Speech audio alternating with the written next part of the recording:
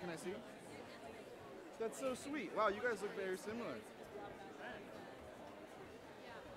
Is there a reason why it's just your dad's face? Oh, okay. He's still alive. No.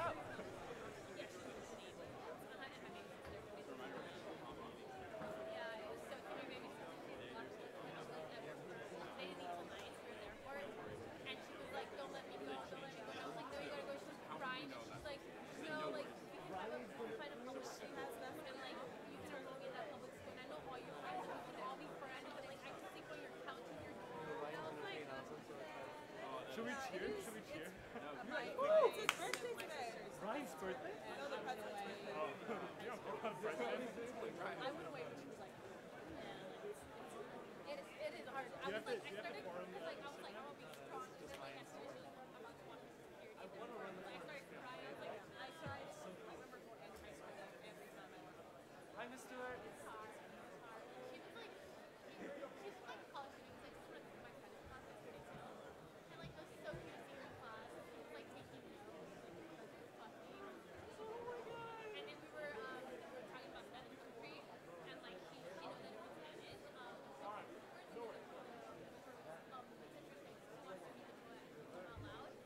And then like she raised her hand, and he's like, okay, you can read. And then she started reading the poem in my Spanish class. I was like, this is so credited. It's so yeah. Yeah, he was really fine, but I just don't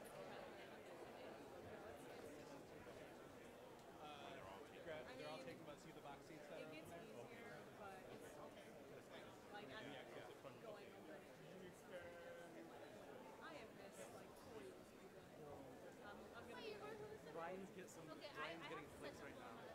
I got to talk to my hometown, and then I got one in LA, so I'm from California, and LA is like where I was just like, and then I got one in Sacramento. When I was back there, it's could always get pictures good. But like last summer I was in New York, like my freshman summer, and like I thought I could do it, and like it got me. And I think to make it everyone's hometown work. And like yeah, so the summer's like over, and not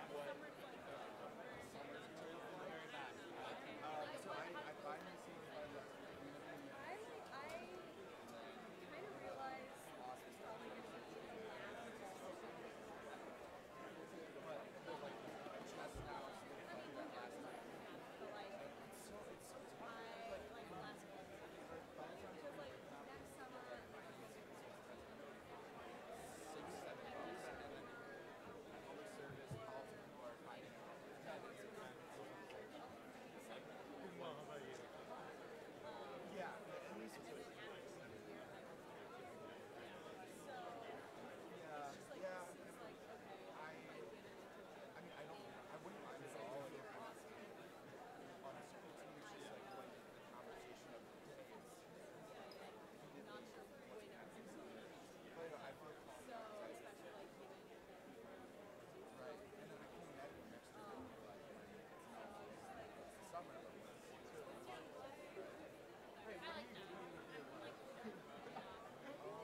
there's so much like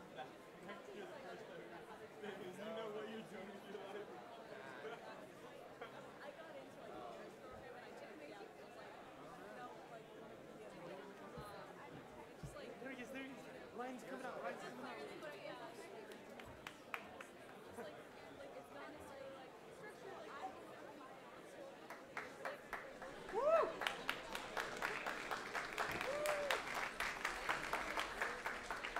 Good evening, and welcome to the John F. Kennedy Jr. Forum.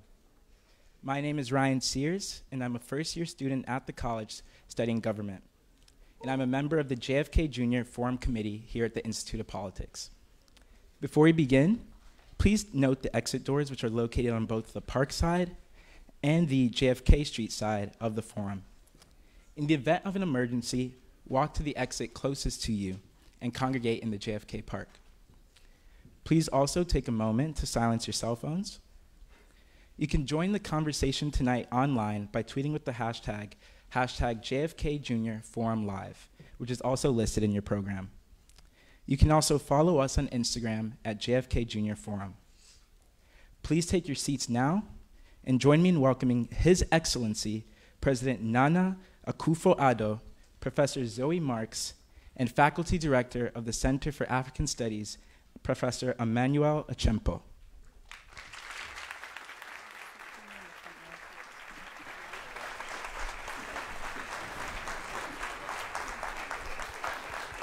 Going.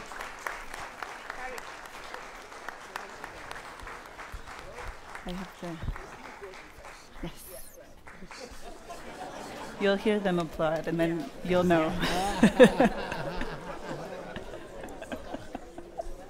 We will rise again when His Excellency comes. Distinguished guests, colleagues and students, ladies and gentlemen, good afternoon and welcome to the JFK Forum at the Harvard Kennedy School. My name is Professor Emmanuel Achempo, the Oppenheimer Faculty Director of the Harvard University Center for African Studies, which in partnership with the Harvard Institute of Politics and the Student-Led Africa Development Conference is hosting President Akufo-Addo, I almost made him a professor, President Akufo-Addo for this afternoon's public forum and keynote address. Thank you for joining us for this esteemed gathering. I wish to keep my remarks short, but wanted to note that 2019 marks the 50th anniversary of African Studies at Harvard University.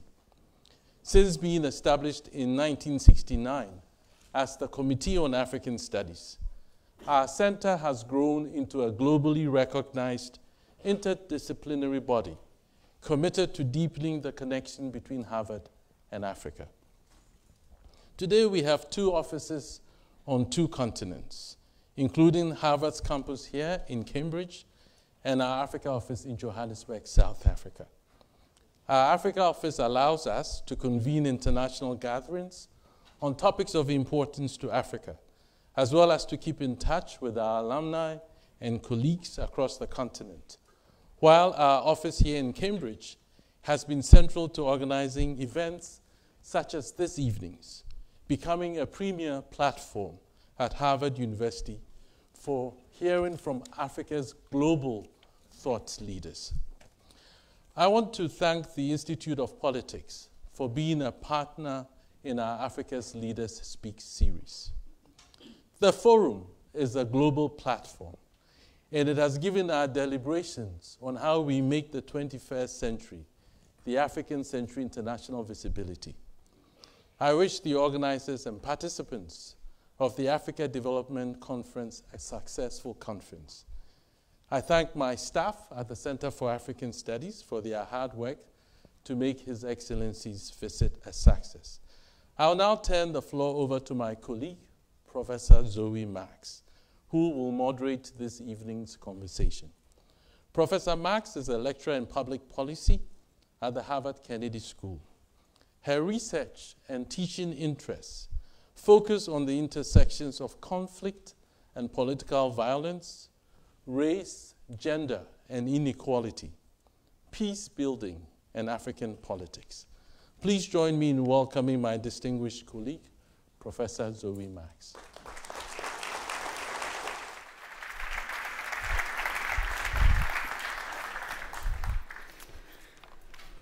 Friends, colleagues, students, and distinguished guests, it is an honor and a privilege to introduce, on behalf of the Harvard Kennedy School, tonight's speaker, His Excellency Nana Akufo-Addo. He is the 5th president of Ghana's 4th Republic, as I'm sure you all are well aware. He was sworn into office on January 7th, 2017, but long before becoming president, he has been a prominent champion of human rights, rule of law, justice, freedom, and democracy in Ghana. President Akufo-Addo has held numerous positions of public service and has played active roles in the public life of Ghana since 1970. He served as Attorney General and Minister for Justice from 2001 to 2003, and as Minister for Foreign Affairs from April 2003 to July 2007, under the government of the former President of the Republic of Ghana, His Excellency John Kufuor. Prior to that, he served 3 terms as a Member of Parliament from 1997 to 2008. As a lawyer, President Akufo-Addo undertook many of the most important constitutional cases of the modern era in Ghana. These cases protected the independence of the judiciary, citizens' rights to demonstrate without a police permit, the right of equal access of all political parties to the state-owned media. These were transformational cases in protecting freedom of speech in the Republic. In December 2007, His Excellency was elected as the New Patriotic Party's presidential candidate. He ran 2 close races in 2008 and in 2012, and in both instances, he played a key role in upholding Ghana's role as a beacon of democracy on the African continent. In his path to Jubilee House, where he now lives and governs, Akufo-Addo accepted a contentious loss in the 2008 runoff elections, and he accepted a Supreme Court case that decided the 2012 election, not in his favor. He led his supporters in graciously conceding defeat, congratulating his opponent, and focusing on accepting results in order to protect and uphold Ghana's democracy, its economic growth, and its political vibrancy. This statesmanship culminated in the African Union, the European Union, the United Nations, the United States of America, the Christian Council of Ghana, and the Chief Imam of Ghana, amongst others, applauding President Akufo-Addo for preserving Ghana's peace and maintaining Ghana's status as a leading light for democratic freedom and institutions across the continent. Now, as president, he is focused on providing free secondary education to all Ghanaian students, and through educational excellency, driving the country's development in the 21st century. Distinguished guests, friends, please join me in welcoming His Excellency, President Nana Akufo-Addo of Ghana.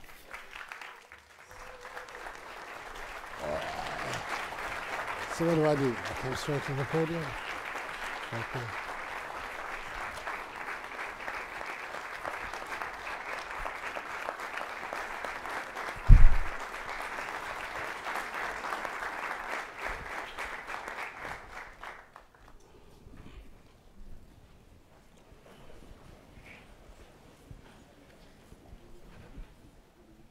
Distinguished ladies and gentlemen,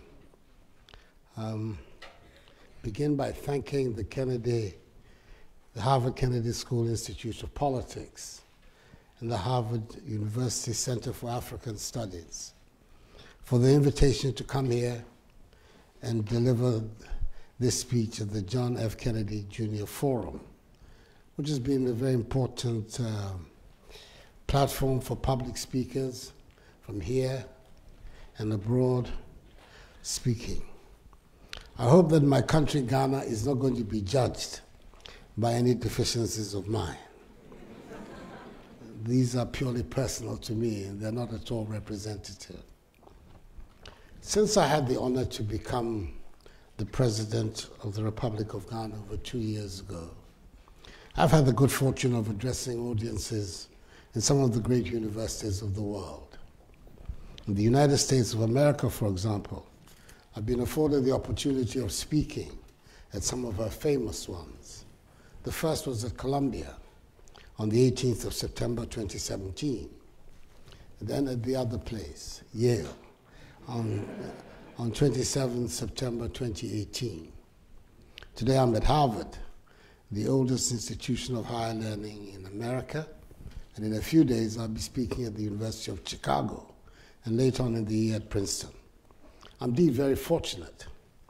And so I've now begun to weigh the possibility of joining the famed American speaking tour circuit when I leave Jubilee House, the seat of our nation's presidency, hopefully voluntarily.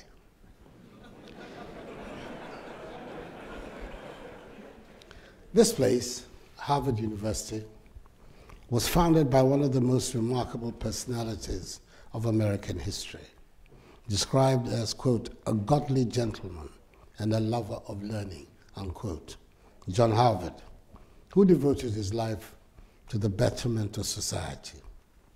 At Harvard, you're educated to be citizens and citizen leaders of society. And the array of persons who have distinguished and are no doubt distinguishing themselves in diverse fields of endeavor in their various countries illustrates how well Harvard has done and continues to do its work. I suspect that of all the universities in the world, only Oxford does a better job. But a university that has produced iconic leaders like Theodore Roosevelt, Franklin Delano Roosevelt, John Fitzgerald Kennedy, his brother Robert Francis Kennedy, Barack Hussein Obama, outstanding African American leaders like William E.B. Du Bois and Paul Robeson, and some of the modern polymaths like Ralph Nader, Al Gore, Bill Gates, and Mark Zuckerberg has not done badly at all. Harvard holds a special place, too, in the history of the African continent. There's a long list of Africans who have been through these hallowed halls and gone on to influence and direct the affairs of their countries. I'd like to mention just a few. Ellen Johnson Sirleaf, former president of Liberia, who was the first elected female president in Africa.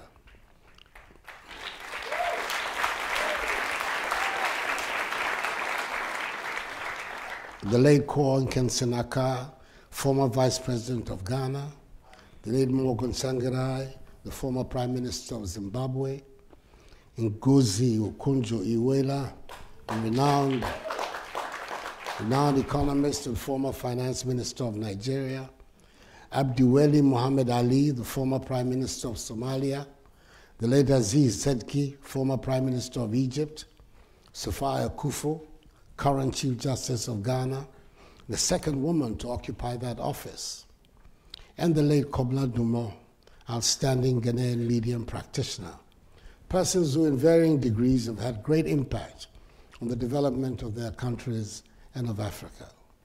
So you can see Harvard is a part of Africa's DNA and continues to incubate new generations of Africans who will persevere with a tradition of service and leadership. The John F. Kennedy Forum has acquired a formidable reputation, and I'm grateful that its organizers decided to make me part of this year's events.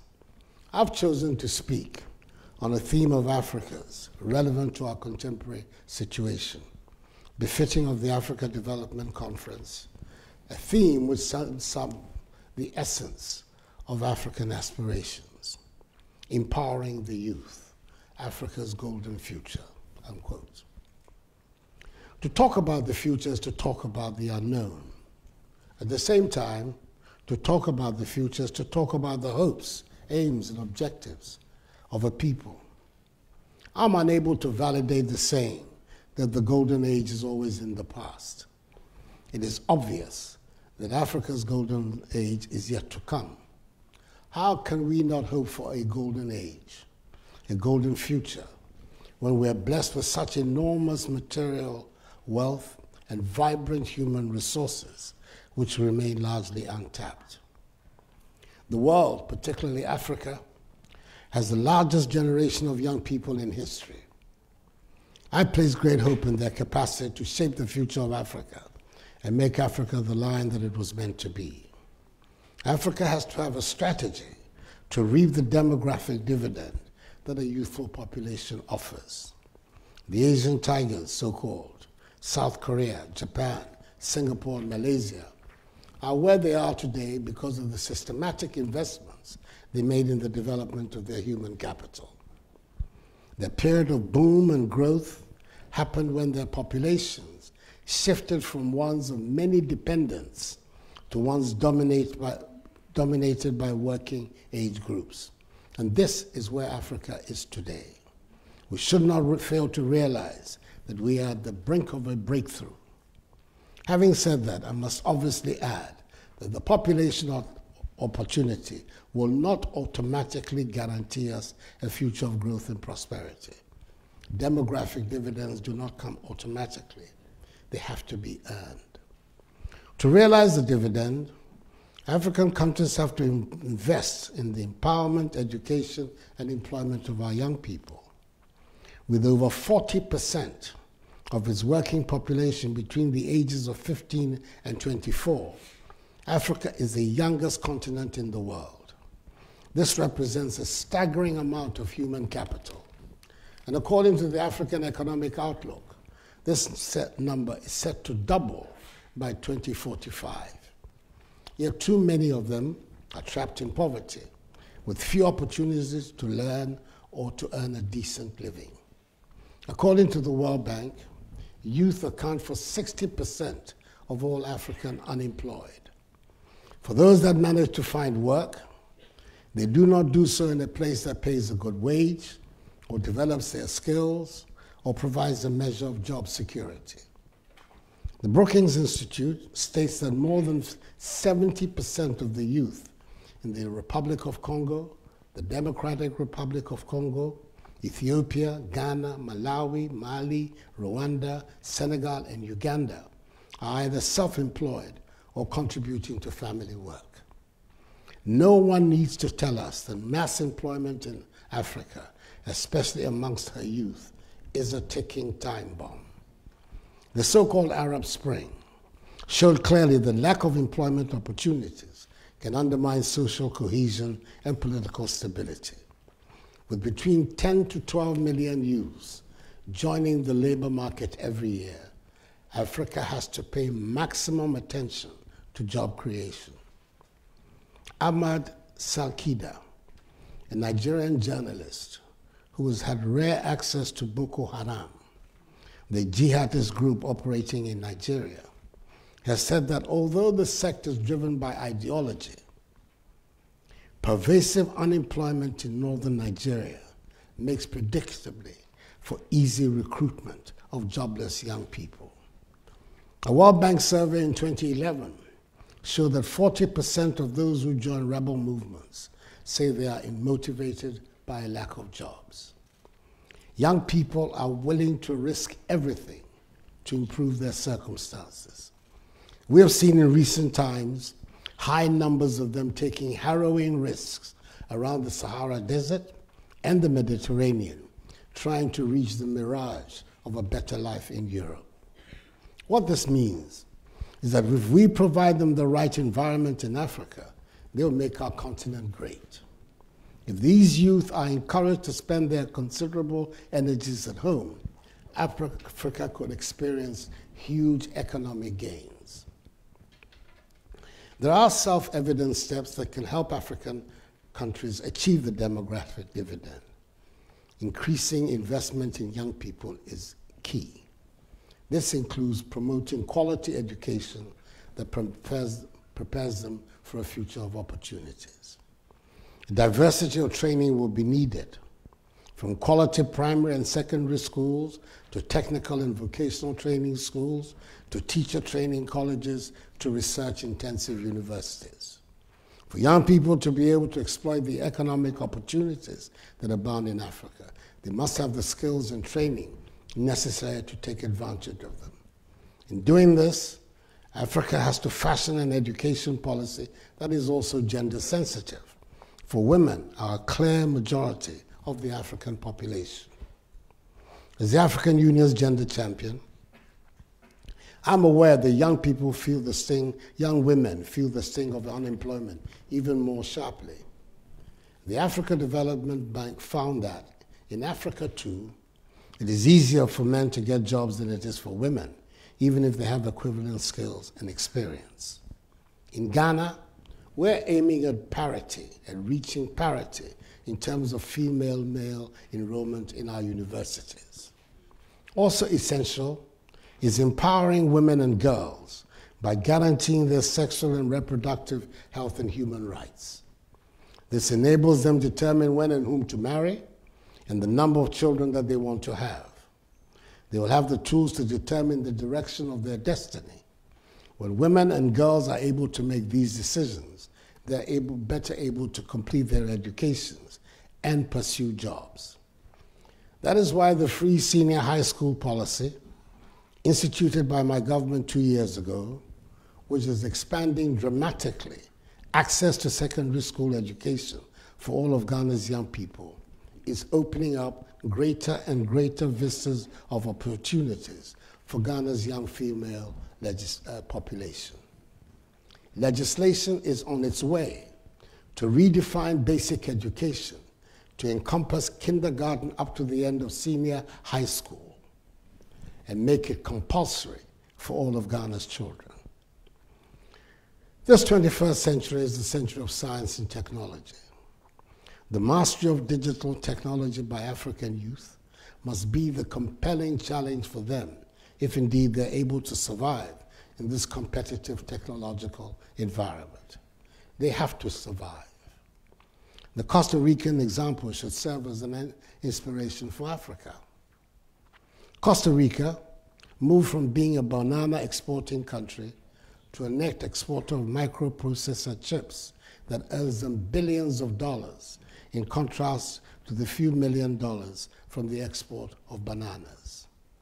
Technology is what helps us to make the world truly a global village and enables once poor people to become prosperous and scale up the value of their economic activities. There's a set of statistics that I've been pulling out to make the point.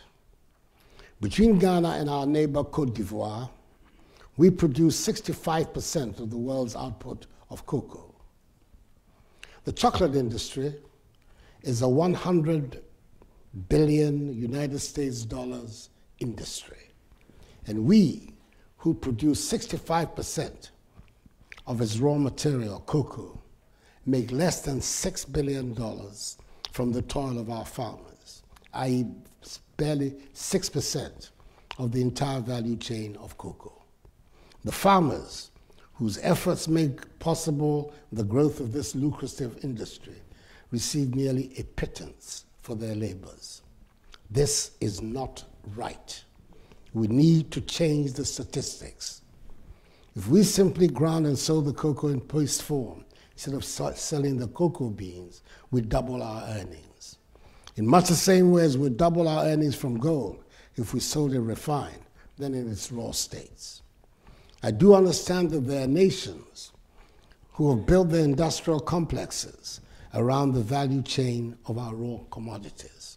It is time to change that setup.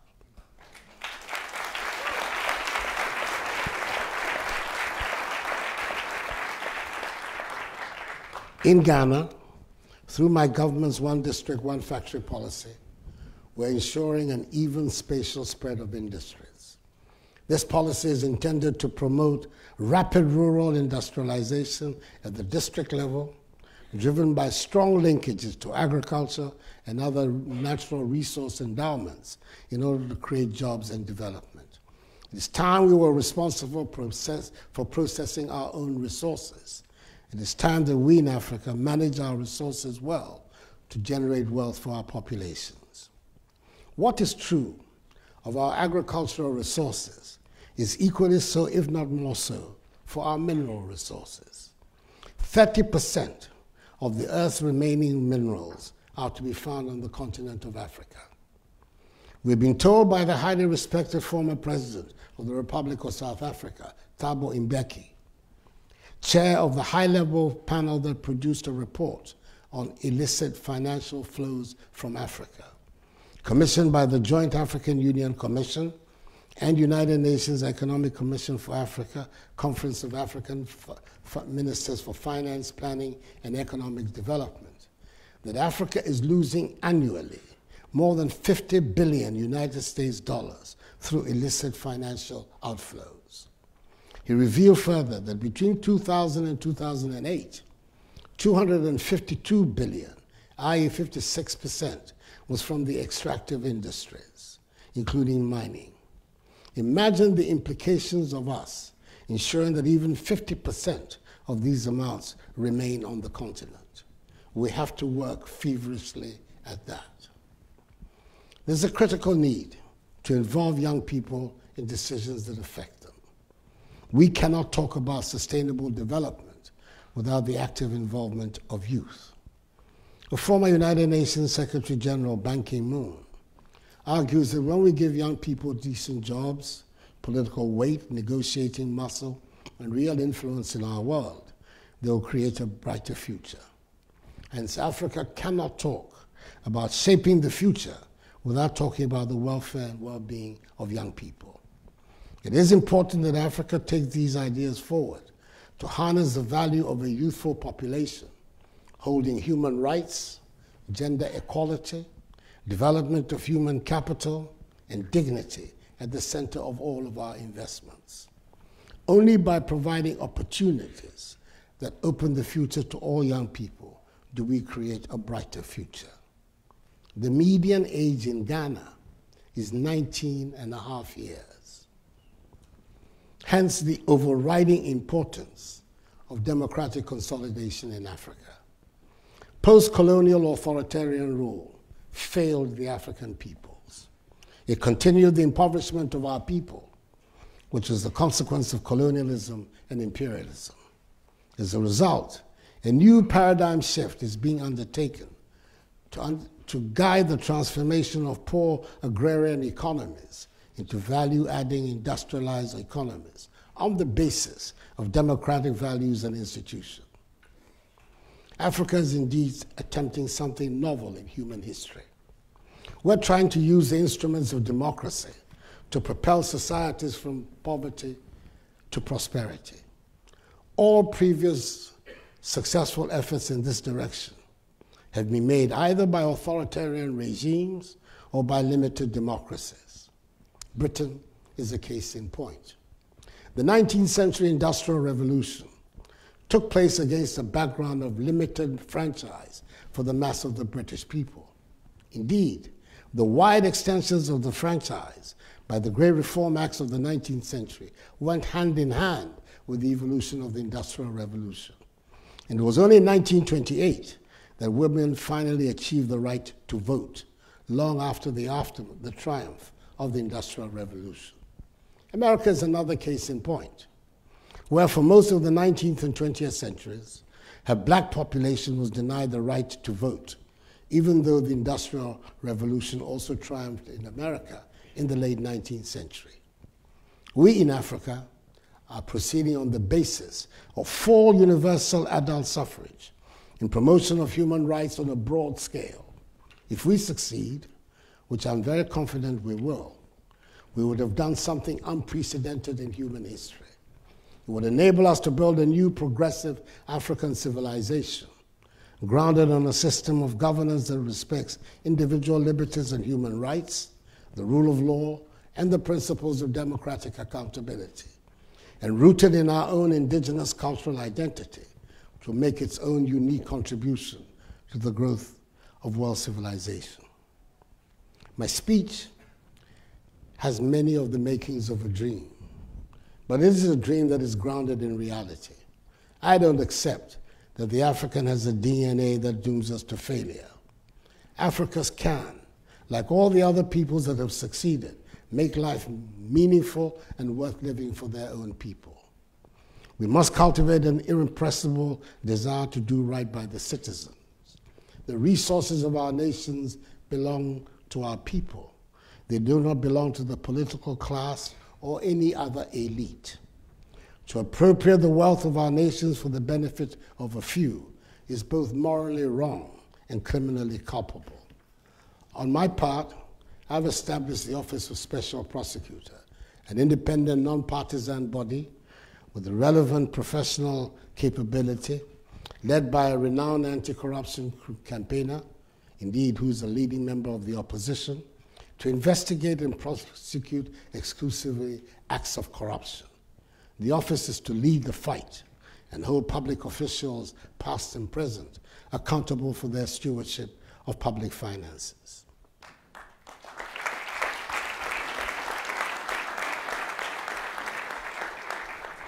Africans, dare I say, can and must do it themselves. We cannot expect others to do it for us. Many of us felt a sense of guilt and shame when the former British Prime Minister, Tony Blair, said, and I quote, "Africa is the scar on the conscience of the world," unquote. We can and must build Africa on a strong foundation of the ability and industry of its citizens, an Africa that exemplifies the true spirit of its people working towards the common goal of better existence.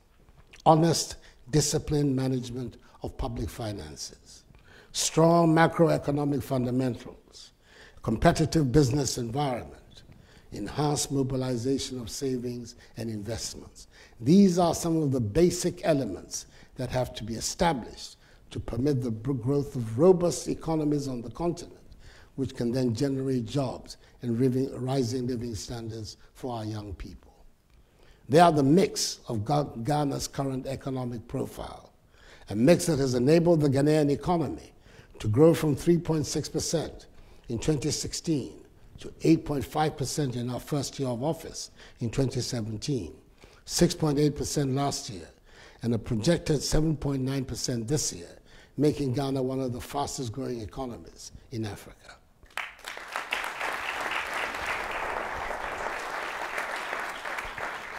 There is an abundance of dynamic entrepreneurial talent on our continent, struggling to express itself and take advantage of such conditions. We have to encourage this expression with full force and ensure that we can stand on our own feet and make it impossible for the systematic looting and plundering of our human and material resources that have characterized much of our modern history to continue.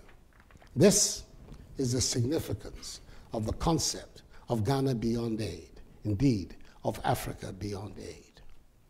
This year, we will be commemorating the 400th anniversary of the commencement of one of the most unfortunate and barbaric episodes of human history, the transatlantic slave trade, when the first 20 West African slaves were brought to the Commonwealth of Virginia, which subsequently became part of the United States of America.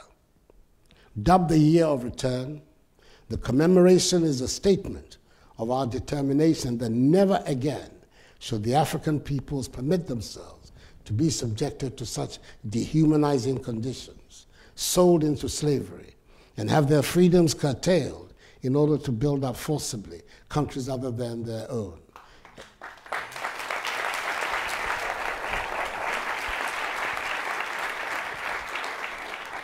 And create wealth for the peoples of our unknown lands to which they were sent, wealth from whose enjoyment they were largely excluded. We also want to use the events of this year to solidify our relations with our kin and kith, descendants of Africa here in the Americas and the Caribbean.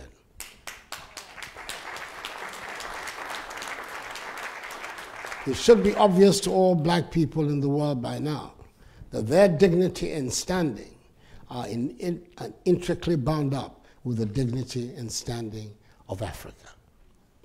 Thankfully, most of Africa has decided to chart a fresh and new path. It is my hope that it will serve as the impetus for reshaping our countries and constructing a new road of growth and development and freedom, which will lift the long-suffering African masses out of poverty into the realms of prosperity and dignified existence. Joseph Boakai Dankwa, the Ghanaian colossus who was the father of modern Ghanaian nationalism and founder of the political tradition that gave birth to my party, the New Patriotic Party, said as far back as 1961, over 50 years ago, at the height of the 20th century Cold War, that the party's policy is, quote, is to liberate the energies of the people for the growth of a property-owning democracy in this land, with a right to life and freedom and justice as the principles to which the government and laws of the land should be dedicated in order specifically to enrich the life, property, and liberty of each and every citizen, unquote. This is our vision of human empowerment for Africa's golden future. It has been a great pleasure for me to spend my 75th birthday amongst you.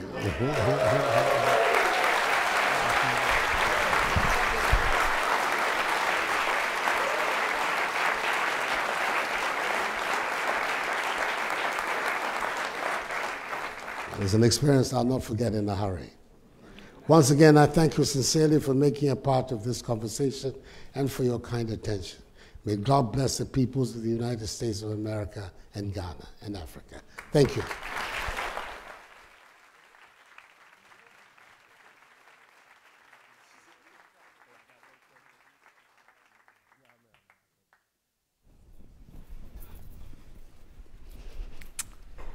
Thank you very much for those remarks. I cannot think of a better way to begin the Africa Development Conference than with a speech that is focused so much on the youth and the youth leadership for the rest of Africa's future. I think for those who are not aware, the Africa Development Conference is celebrating its 10th birthday. And it is a student-led, youth-driven event. And what I think is so powerful about that is it is an agenda set by youth who will be the leaders of the future and are today already practicing that. So we have mics on the floor. We have 2 in the wings, and then we also have 2 in the loge in the balcony. It is the strong tradition of the Kennedy School Forum that we have open and respectful, publicly oriented dialogue. And so His Excellency has very generously agreed to respond to questions for about 20 minutes. I'll take them from all sides. Please introduce yourself. Please ask only one question, and please ensure that it is a short question-oriented question. I think without further ado, we'll begin on the right-hand side. Please introduce yourself. Thank you so much, His Excellency Nana, for that wonderful Pan-African speech. I'm very sure beyond doubt that our great ancestors, Kwame Nkrumah, Nelson Mandela Madiba, Milka Cabro, are very positive about what you've talked about. My name is Seguia Hilary Innocent Taylor. I am a Ugandan, and I'm doing my master's in international relations here at Harvard. I wish we could, exchange you for our Ugandan president, Dictator General Yoweri Kaguta Museveni, who has been in power for 33 years. Because we are telling him enough is enough. He has to go. Do you have a question? Now to the question. Please ask it quickly. I'm going to be precise. As an advocate of education, I believe in the right to education because it's a basic human right that each and every child deserves. Can I use that? His Excellency Nana, you have talked about the cocoa production in Ghana, and you are saying that $100 billion is worth of that sector in this country. But again, Ghana has only 6% of that value chain of cocoa bean production. And we are looking at, challenges of children being put in, these cocoa production, plantations. Children as young as the age of 7. They are being denied the right to education. And for the consumers in countries like USA, Canada, Switzerland, they are enjoying this sweet dark chocolate, but they can't tell the story behind this chocolate. So what initiatives or policies do you have in your government, and also perhaps other African countries, as an umbrella through the African Union, to ensure that we have fair, policies to the consumer, and also to the farmers, and also to the companies that are engaged in the cocoa production? Thank you so much. Thank you. You may respond, okay.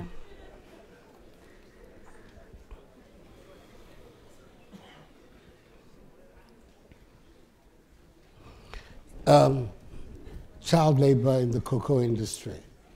This is something that has been highlighted for some time.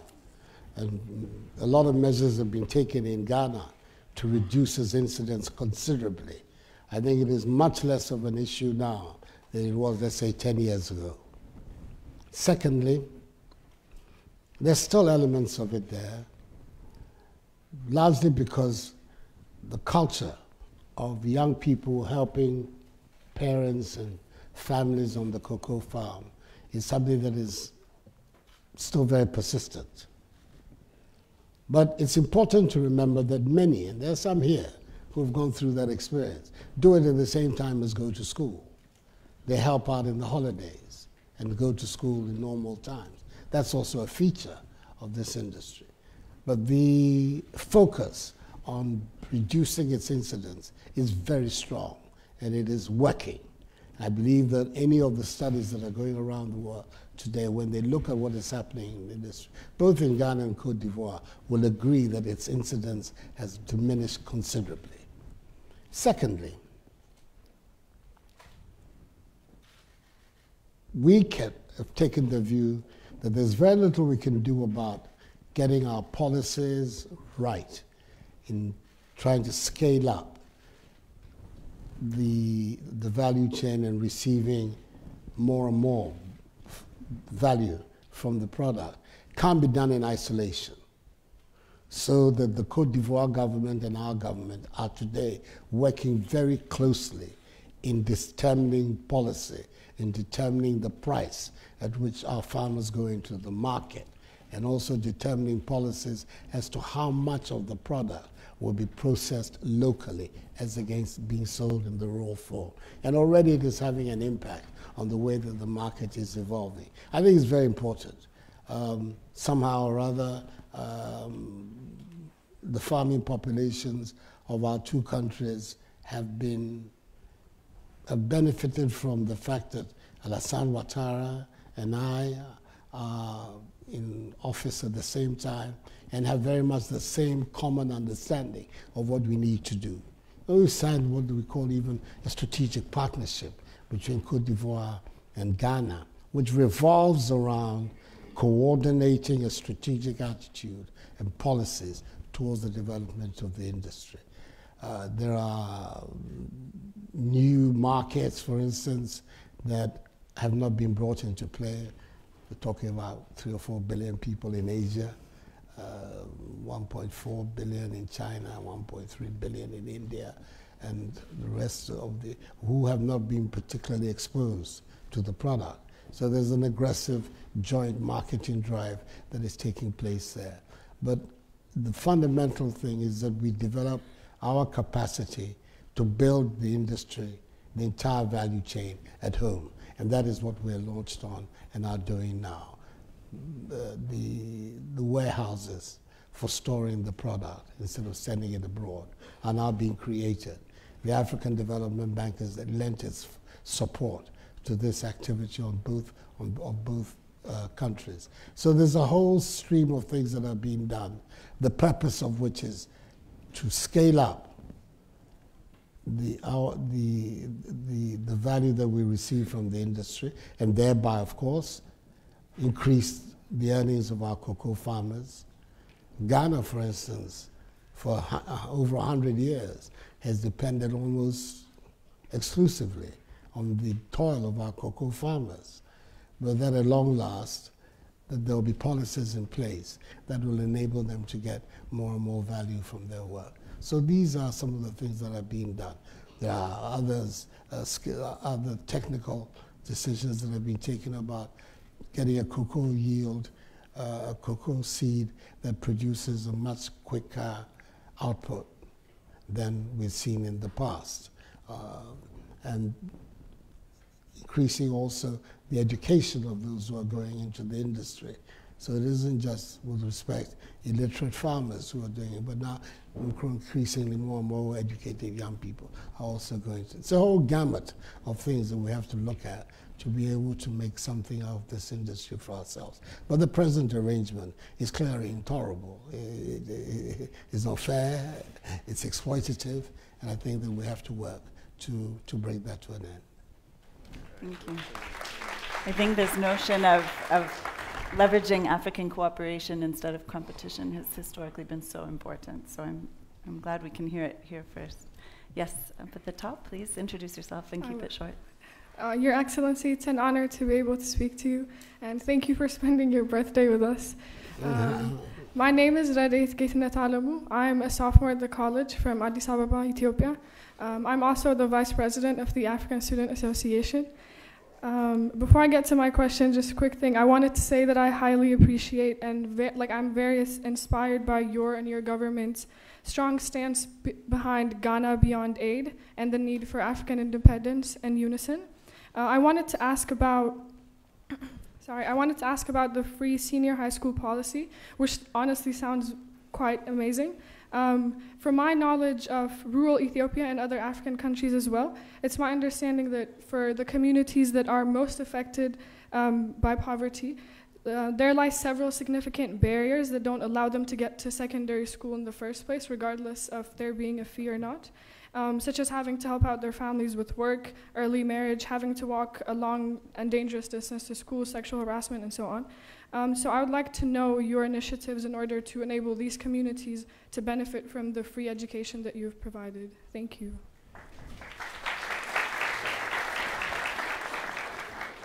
Obviously, we have some structural problems that we have to overcome.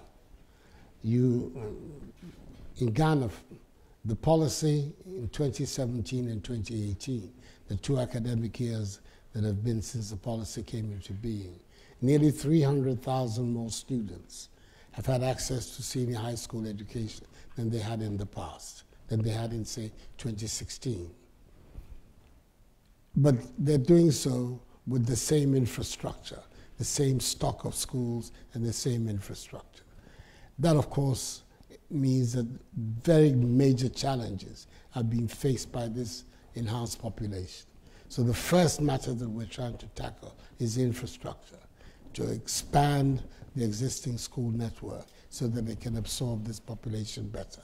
And then, of course, to build more schools. Because ultimately, the issues you're talking about is to be able to have schools in virtually every part of the country so that people can access education, not just on paper, but in reality.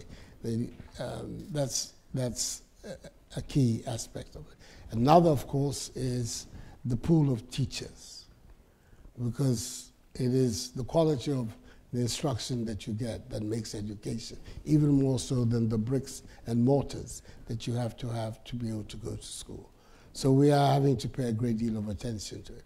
Unfortunately, in recent years, those who made education their focus of studies, so many of them were unemployed and sitting at home. So we've started bringing them back into the educational, into the teaching stream. And that, of course, is providing us yet with another tool for dealing with this. But fundamentally, we need to put even more resources into the educational structure than we have been able to do up to now, in order to have this even spread of education across the country. In the meantime, one thing that we have been able to do, which is also having some impact, is that there's a deliberate effort to put people from, if you like, badly situated or underprivileged schools, a certain proportion of the population into the better endowed and the well-known and stronger schools in Ghana. You had phenomena last year where people in villages who had never dreamed that their children would go to the high-sounding schools in Ghana, like Achimota or Wesley Girls or Fansipim or Holy Child. Villages going on for days of jubilation because one of their children had found their way to Achimota because of the system that has been established. So that is a corrective measure that is being used to make sure that we infuse some equity into the development of our secondary school system. But the problems that you have highlighted, ultimately we can only deal with it by having enough schools around the country. And that is something that is ongoing, but will not be solved overnight. I can't give you a more optimistic response than that, but it's a realistic one. But I believe that the problem is being identified and efforts are being made to deal with it. Thank you. We'll go next to the upper balcony on the left. Your Excellency, it's my honor and pleasure to listen to your speech about the development in your country. I'm a freshman at Harvard College, and I'm interested in the issue with the foreign aid from China, because there's one hand saying that they bring many positive impact, especially in things you mentioned about adding value to the raw value from the agriculture sector. They might also provide more employment opportunities for people in the local area. But on the other hand, they might also might add more loans to the country, debt crisis, and other stuff. So I'm very curious from your experience in your country and maybe also your insights about Africa in general, how do you see the current Chinese investment and Chinese growing projects in Africa, and what kind of attitude that you think that you should take for the future? Yeah, thank you. I think we have to begin with the statistic that is the most relevant one.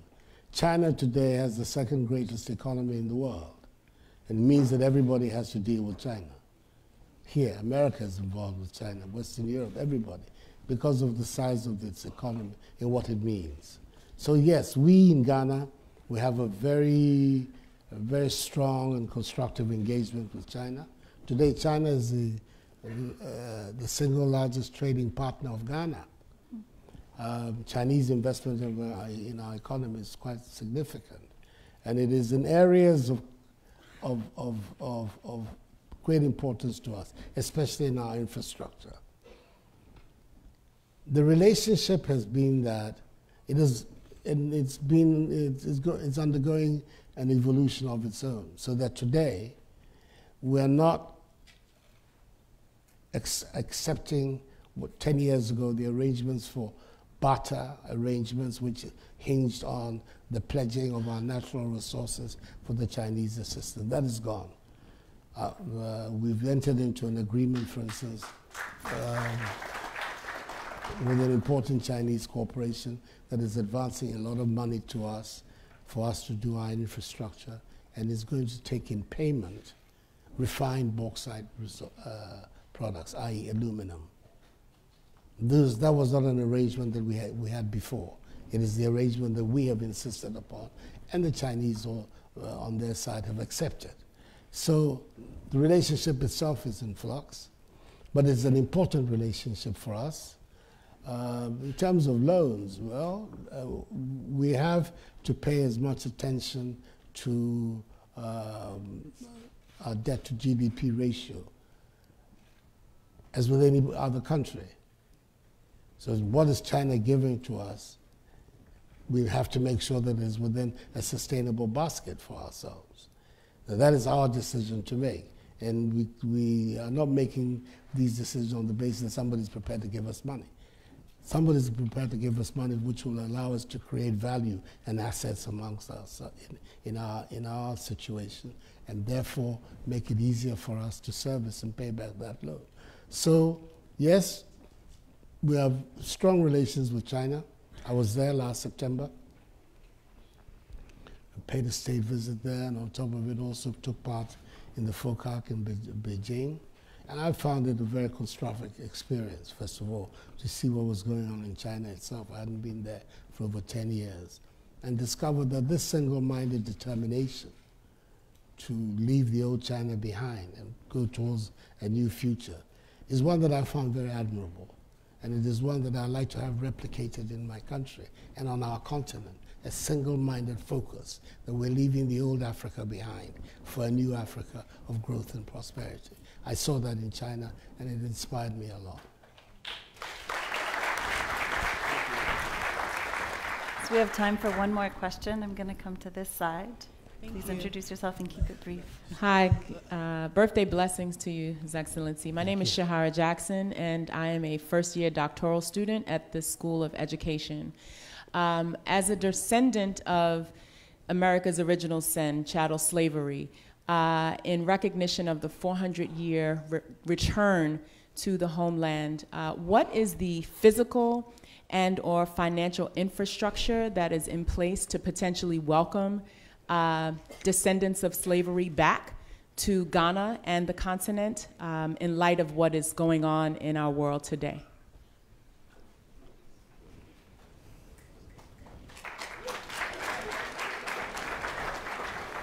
Really, it's about the infrastructure for receiving visitors, hotels, and the rest.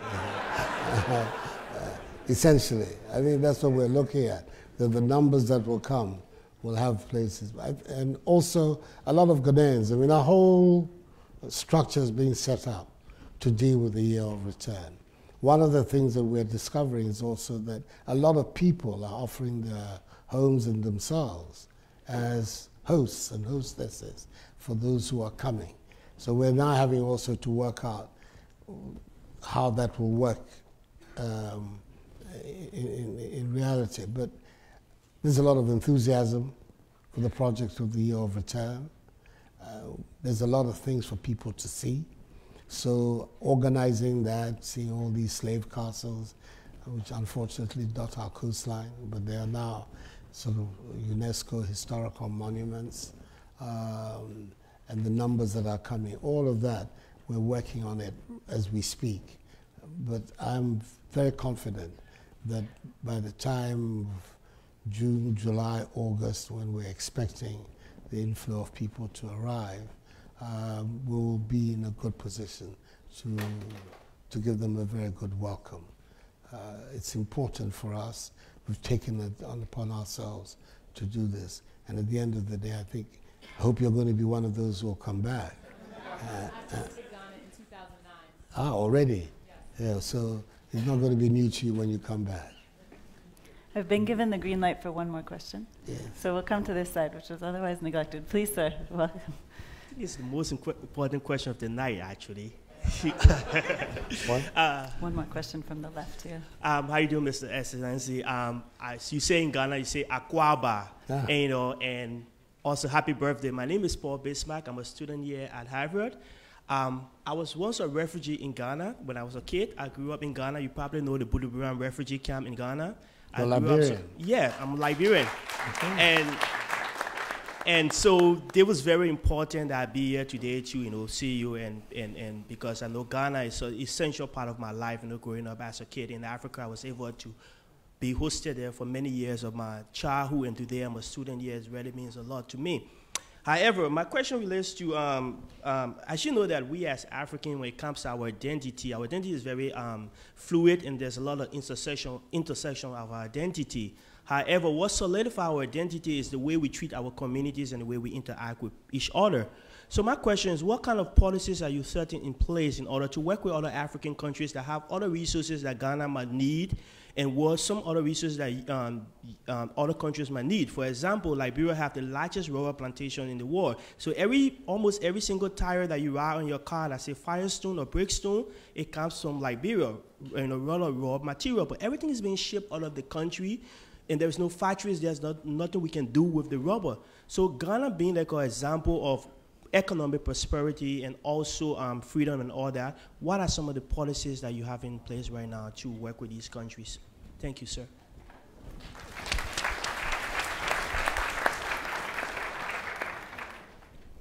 I think one of the things that is now accepted, because it's data and statistics, is that we in Africa trade less with each other than other parts of the world. I mean, for instance, intra-European trade amongst the members of the European Union. I'm talking 2017 statistics. Figure of something like 70% of the collective GDP of the then 27 countries in Europe, of the European market, would trade with themselves. And only 30% of that collective GDP will trade with the world outside. The same kind of figures exist for ASEAN in Asia, for within the Americas. In our part, it's 15%. The continental wide is the number which reflects the trade amongst ourselves. So to create the conditions to heighten intra-African trade has to be the answer to your question. We need that. And fortunately, after a lot of talk for the last 5 years, last year in Kigali, we signed an agreement for the emergence of the Continental Free Trade Area.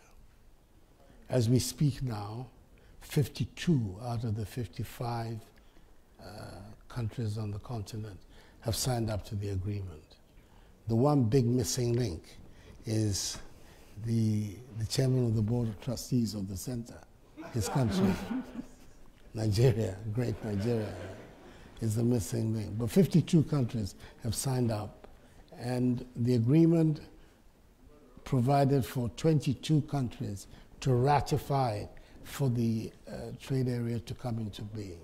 We now have 21 countries that have ratified the agreement and deposited their instruments. And there's a meeting scheduled in Niamey in July where hopefully we can launch the Continental Free Trade Area, because our anticipation is by that time 22 countries would have signed up. We in Ghana and Kenya were the very first to deposit our instruments of ratification, because we believe strongly that that has to be the way forward. If the Continental Free Trade Area comes into being, it'll be the biggest free trade area since the formation of the World Trade Organization. We're talking about something like $2.5 trillion. So what all of us need to do is to continue to push this idea, tackle whatever institutional obstacles there are to freeing up trade amongst ourselves, and insisting that this has to be the way forward for the continent, because then we have the context, the framework to address the issues that you have just put before. That is the way forward for us. And hopefully, in July, the world will hear a positive statement from the African side, and will then begin to put in the building blocks.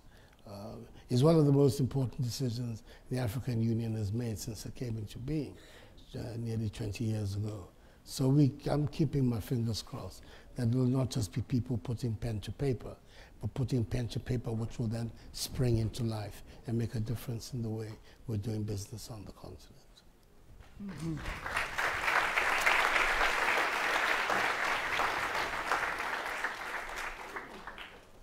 Friends, distinguished guests, this is a very serious conversation, but today is a day of jubilation, and I will not forgive myself if we do not honor His Excellency with happy birthday.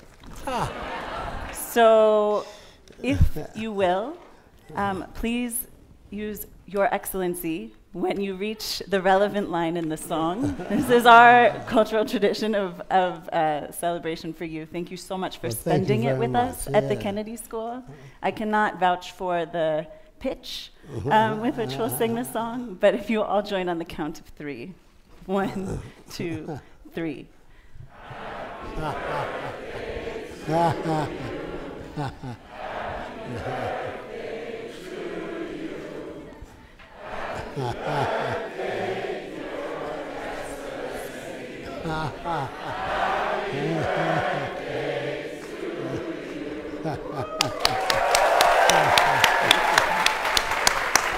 Thank you very much. I appreciate that. Thank you very much. Your Excellency, it was such a privilege to host you here this evening. Thank you for a tremendous kickoff to the conference.